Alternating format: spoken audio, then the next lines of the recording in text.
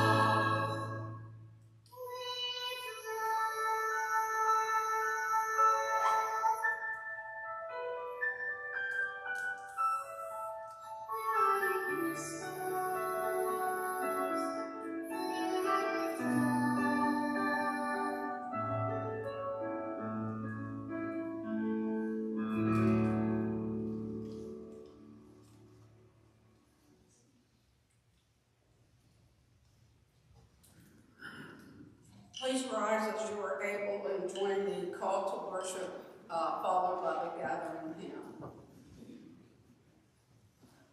Can one be homesick for something you've never known?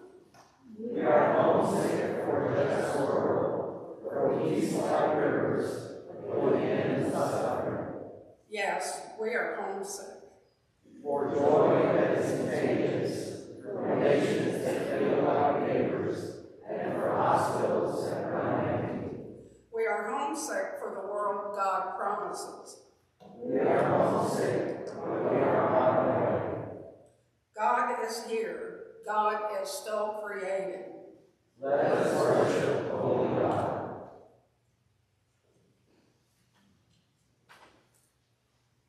Amen.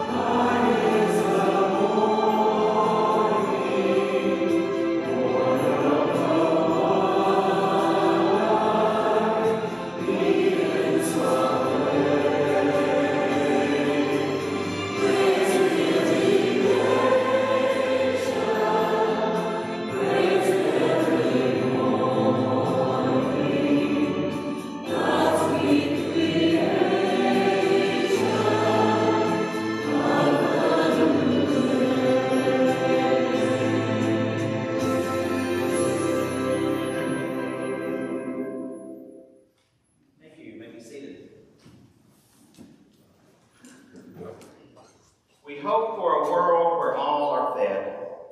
We hope for a world with more bridges than walls. We hope for a world with wide open doors. We hope for a world with contagious laughter. We hope for a world where trees grow tall and creeks run clean. We hope for a world where all people feel at home in their bodies, in the church, and their physical homes. We hope for that world. We long for that world. We are homesick for that world. So today we light the candle of hope because hope keeps our hearts alive as we wait. May this light be a reminder that the wait is always worth it. We are close to home. May we carry hope with us. Amen. Amen.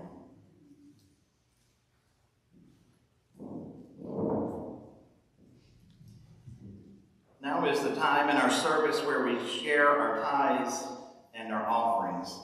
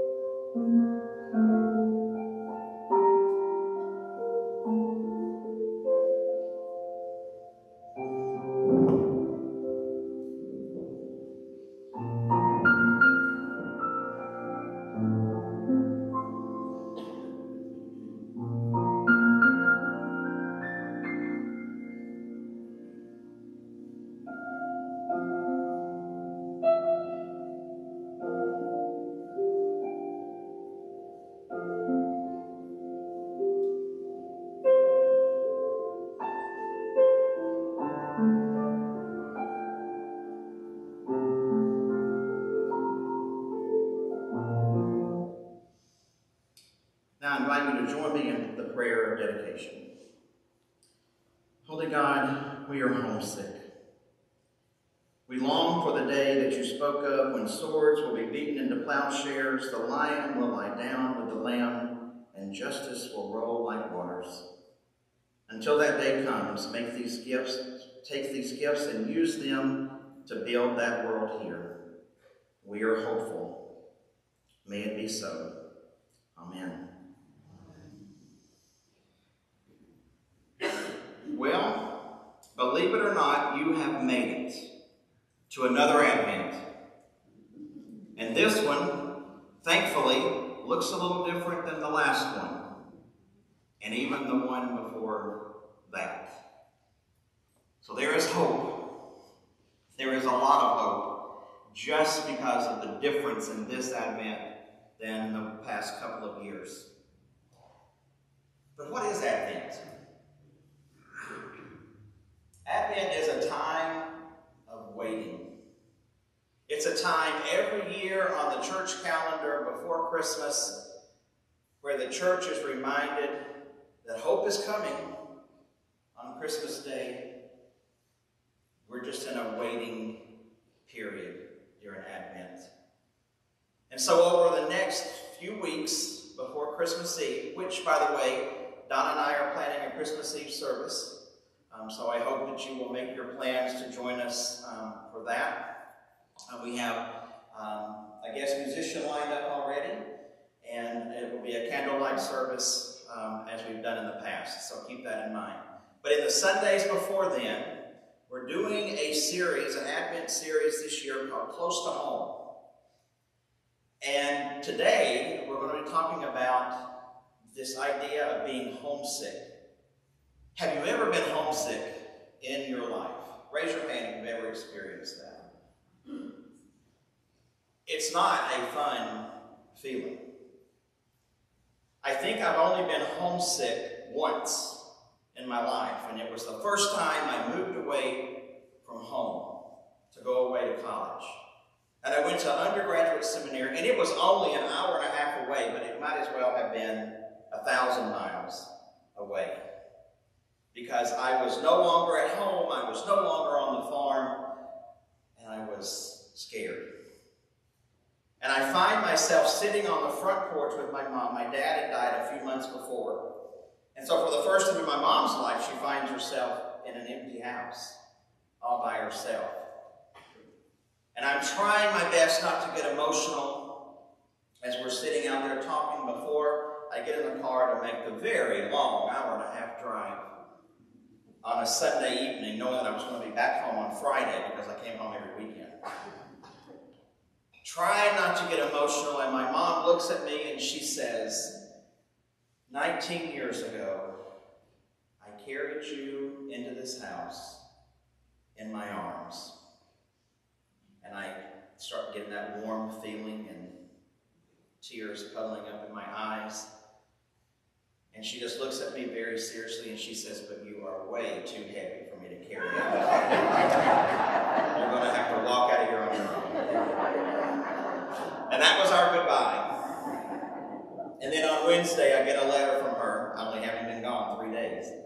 I get a letter from her and she says, I hope you're enjoying your new home. And that's when the tears started flowing.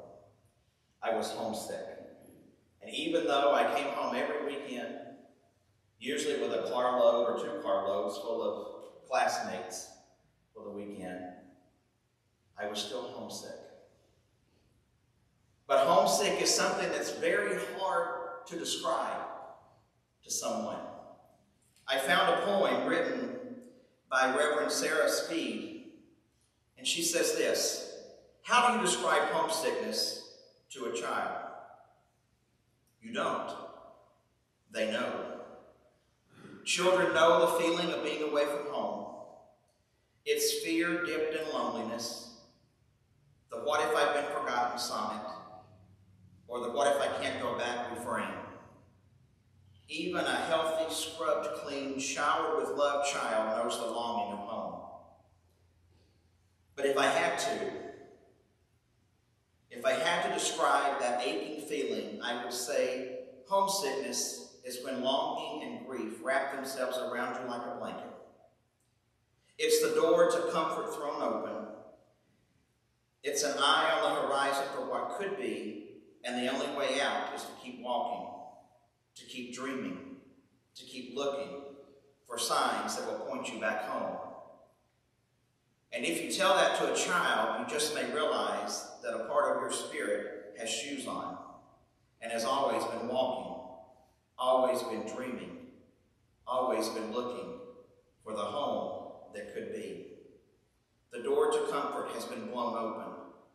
Tell God, I'm homesick.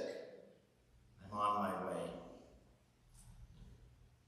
Our text today is a rather odd text, I think, for the first Sunday of Advent.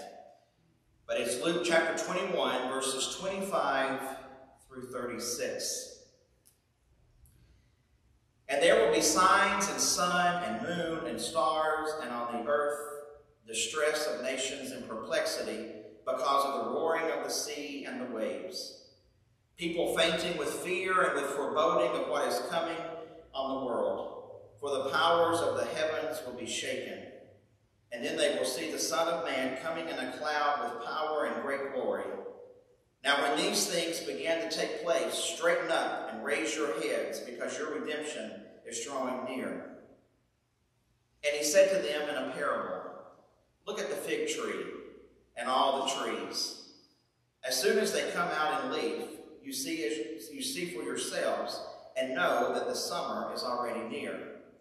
So also, when you see these things taking place, you know that the kingdom of God is near. Truly I say to you, this generation will not pass away until all this has taken place. Heaven and earth will pass away, but my words will not pass away. But watch yourselves, lest your hearts be weighed down with dissipation and drunkenness and cares of this life, and that day come upon you suddenly like a trap. For it will come upon all who dwell on the face of the whole earth. But stay awake at all times, praying that you may have strength to escape all these things that are going to take place, and to stand before the Son of Man. I ask you to join me in prayer. Holy God, may the words of my mouth and the meditation of all of our hearts be pleasing and acceptable to you, our rock and our Redeemer. Amen. There is something that you have probably heard before if you've been here or in any UCC church or any other churches for that matter, and it's called the Common Lectionary. And in that Common Lectionary, it lists the passages of scriptures that are to be preached about that day. So churches all over the place today are preaching from this very text. I don't always use the lectionary, but I said for Advent I was going to. And then the first text is a little apocalypse. Thanks, God.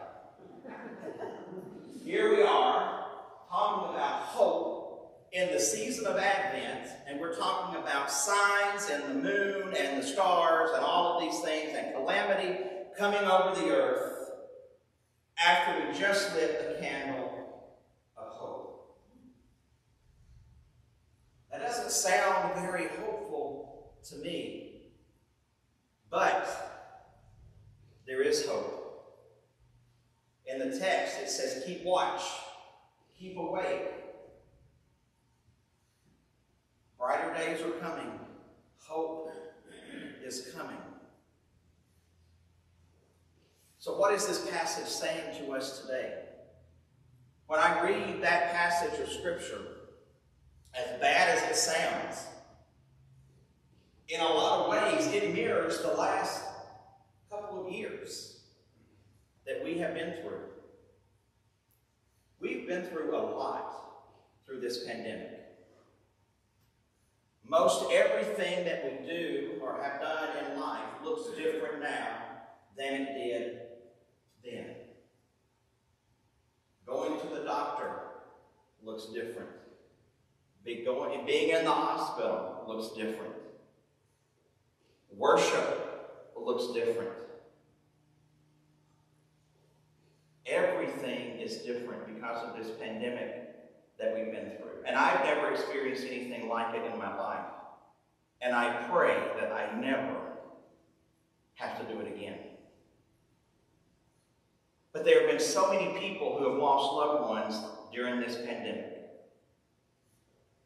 And they are facing their own little apocalypse, like we read about in Luke.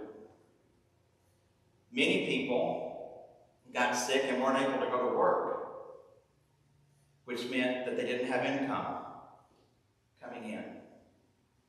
For a short period of time, there was a moratorium on evictions because the government said, look, we know people are struggling, so we'll place a moratorium on evictions. And that helped for a little while. But the longer that people are out of work, the more income they lose. And people are facing evictions now. People are losing their homes, their cars. They no longer have transportation to get to work, which puts a burden on them. Many parents had to stop working, or at least one parent had to stop working if they're a two-parent home, because children were homeschooled for such a period of time.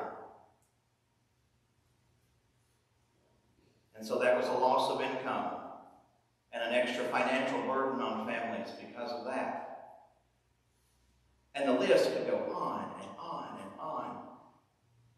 But we hear Jesus saying, stay awake, keep watch, hope is coming. We're not going to be in this little apocalypse for a very long period of time or forever. Keep watch. Hope is coming. But isn't it hard to see that hope when you're in the midst of something? When you're in the midst of a dark time, it's very hard to see hope on the horizon. Sometimes it's impossible to see hope on the horizon. And it takes a lot for us to realize that hope is coming. We will eventually get through whatever it is we're going through. So Jesus is reminding the people in the gospel reading for today that hope is coming. But I think Jesus is reminding us today too, hope is coming. Hold on, stay awake, because hope is coming. Now in this passage, this little apocalypse, the people were waiting, and they said, this earth would not pass away until these things came into existence, or came into being. And he tells them to stay awake, and so they're waiting. And now we find ourselves in Advent, and we're waiting. We're waiting for the coming of Jesus. We're waiting for Christmas. We're waiting for the birth of the Savior. We're waiting for the birth of the person that's going to show us a better way of living and a better way of ministering to each other. So we're waiting. But while we're waiting for the hope to come, that should not prevent us from being the hope for someone else. This past Thursday, when I was going back and forth taking food out to the parking lot, there was someone that came in, and Dennis, by the way, if you ever need a greeter, get Dennis. Everybody that pulled into this parking lot, Dennis talked to. He was wonderful at our check-in table. And there was a woman and a teenage son who came in. They saw it on Facebook, and they came in. They didn't register. And so Dennis asked me if we had a meal for them, and I said, sure, we'll get them a meal. And so I brought one of the Publix meals out. And the mother said, oh, I can't take that. We don't have anywhere to cook it. And I said, oh, it's already cooked. You just have to warm it up. And she said, we don't have any way to keep it cool. She said, we're living in our pocket. So we gave them some hot meals. I still can't stop thinking about this mother and teenage son. But just for a little while, we were hope for them. Those trees in the lobby are filled with tags. And for each tag that you take and each gift you bring back, you're being hope for a child that may otherwise have nothing at Christmas. If you get one of the tags from the Food for Thought or the food pantry, you're being hope for someone who otherwise wouldn't have food in their pantry at home, or a child who would go all day at school with no snack? And who can learn when they're hungry? That is a way for you to be hope. You can be hope to your neighbor just by checking on them and making sure that they're doing okay. You can be hope for somebody in the grocery store by doing some kind of simple, random act of kindness. Maybe if they can't reach something on the shelf, and you reach up and you get it for them, or something like that. Just something simple. There are millions of ways for us to be the hope for people who so desperately need it. So the challenge, in our own version of a little apocalypse, and in your own version of a little apocalypse, while we're waiting on hope to come on Christmas, let's be about the business of being hope in a world that so desperately needs it. May it be so. Amen.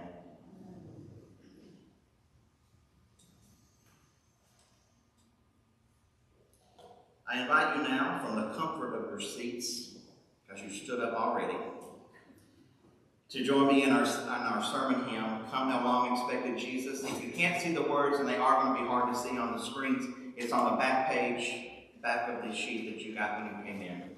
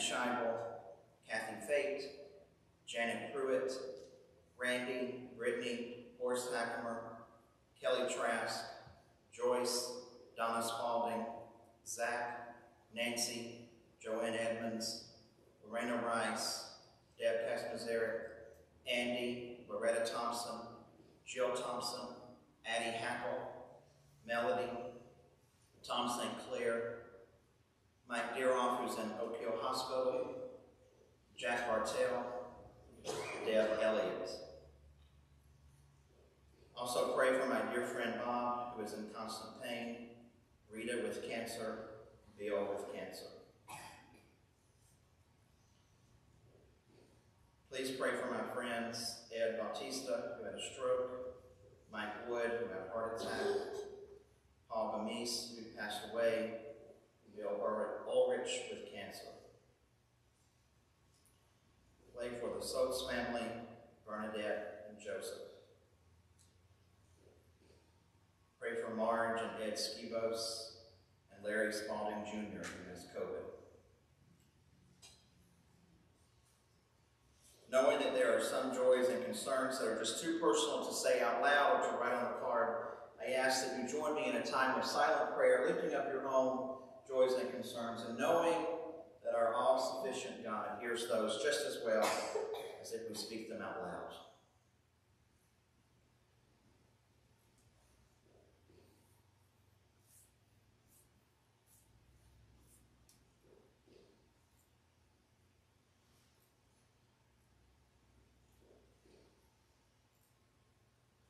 God of the weary and waiting, Scripture tells us that where two or more are gathered, that you are there. So we trust that you are here, listening to these words, drawing us close and stirring hope awake in us. And for that, we are grateful. We are so grateful. Today, Holy God, we feel close to home, close to when the candles are lit. We feel close to home when we enter this space and someone knows our name. We feel close to home when we find moments of true connection. And we feel close to home when we are brave enough to be who you call us to be. But God, even with gratitude for our close to home moments, we also recognize that buried deep within us, we have homesick hearts. God, we are homesick for a world we have not seen. We are homesick for a world where oceans are clean, trees are green, animals are not endangered. We are homesick for a life when days feel expansive and a Sabbath feels possible. We are homesick for days where mental health is not stigmatized, time is not a commodity, and self-worth is not scarcity. God, you've been described as the God who never leaves us alone, so we are carrying both hope and homesickness all at the same time. Hold these two sides of the same coin tenderly and fan the flame of both. For we realize that hope is a gift and homesick is a reminder. And for each conviction, we give you thanks. We ask that you help us during this Advent season while we're waiting on hope, that we will also be the hope to those around us. Now, with the confidence of children, we pray together the prayer that Jesus, our brother, taught us to pray, saying, Our Father, who art in heaven, hallowed be thy name. Thy kingdom come, thy will be done on earth as it is in heaven. Give us this day our daily bread, and forgive us our debts as we forgive our debtors. And lead us not into temptation, but deliver us from evil. For thine is the kingdom, and the power, and the glory forever. Amen. Now, if you will stand, because you're going to make up for sitting. And for our sending hymn, Let There Be Peace on Earth.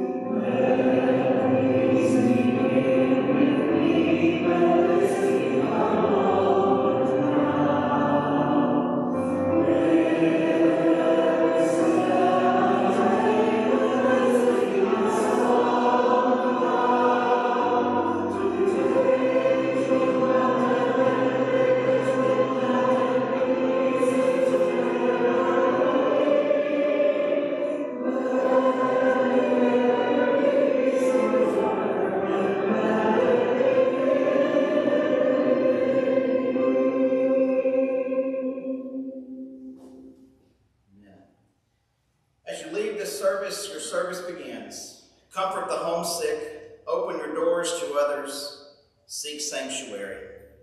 Be brave enough to go home by another way, and remember that here in God's house, all are welcome.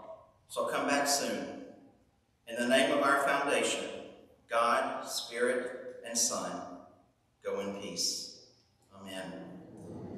Our postlude today is meant for you to sing along with if you want to, but it's also to serve as a reminder of what we're doing afterwards to motivate you to stick around and hang the greens.